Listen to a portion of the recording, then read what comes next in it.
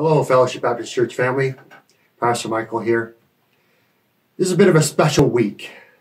This is Volunteer Appreciation Week. And we as a church body have many volunteers. And so on behalf of all of us, I want to say thank you, but there are some others that want to say thank you too. Hey guys, it's just John from the audiovisual ministry here. Just wanted to say thank you to all of our volunteers and our members that make it such a great thing every Sunday. Hope you all are doing well, and just thank you very much.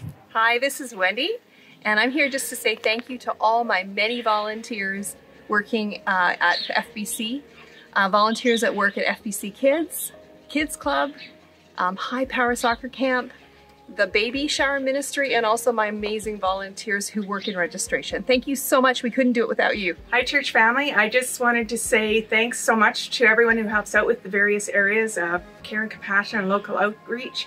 My facilitators for Freedom Session, meal ministry, all the bakers, all the deliverers, all the organizers. I just want to say a big thank you during Volunteer Appreciation Week this week.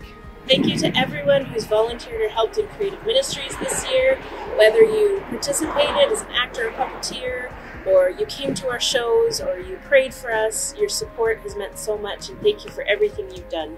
Hi guys, I just want to thank everybody who helped out in decor at the church, whether you helped out with putting up stuff or taking down stuff. I just want to thank you so much for everything that you've done. Hey everybody, it's Dan with Facilities and Maintenance. I just wanted to take a sec to thank everybody for all their hard work this year and all the progress we've made making this wonderful building as good as it can be. So thank you all. Hi, it's Gloria Halliday from Fellowship, and I just want to thank all the people who've helped make coffee before church and help with the meals and the cleanup.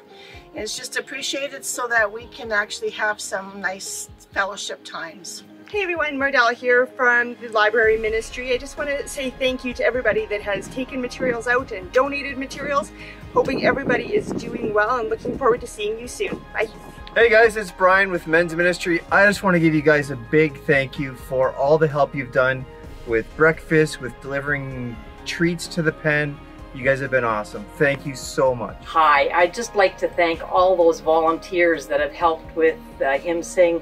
I don't know how I would have managed without you, Elaine and Leona, Susan, and Anthea. Thank you so much. And all those who have contributed goodies for the snacks and helped to serve them. And Ron, of course, has been helping with leading. And I just appreciate every one of you so much. Thank you. Hi, Paul Myers here with Supported Outreach Partners Ministry. I just want to extend a thank you to all those that have been involved and helped out with my ministry, and it has gone a long way to further God's kingdom, and I thank you for it. Yes, I'm Murray Wood. I serve as the coordinator for Ministry of Ushering and Greeting. I'd like to certainly appreciate the people who work on my committee. The greeters do an excellent job. I hear people reporting how friendly the congregation and how Fellowship Baptist Church is. And that's a large portion of the people who serve on this committee. They're warm, they have a great love for God, and they love to serve and greet people. And the people who are on ushers who take up the collection each Sunday do it without hesitation, and if there's somebody missing, I just ask someone, oh sure, I'll help. So it's a real blessing to serve on this ministry. Hi everyone, it's Chantal here for Women's Ministry. We just want to thank all the volunteers that help out with the Women's Ministry, and we appreciate what you guys do so much. Thanks. Hi, my name is Nikki. I'm the worship ministry leader, and I just want to thank all my amazing leaders and musicians and vocalists, all the amazing people and talented people that put our teams together and lead worship every Sunday. I just want to thank all the amazing volunteers at FBC, including the ones that help me on youth Sunday after Sunday. Thank you so much. What is so amazing to me is all those that you've just heard from, except for one, Pastor Aaron, are volunteers. The hours that they put in to serve you and to serve God in their ministries is incredible. So thank you, ministry leaders, for your volunteer work as well.